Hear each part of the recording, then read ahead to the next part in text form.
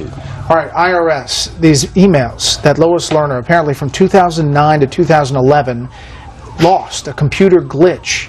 They say they can't find them a year later. Charles. Nixon was missing only 18 minutes. Lerner is missing 2 years. Nixon is a piker compared to this administration when it comes to concealment, hiding, or pretending that they can't find stuff. Steve?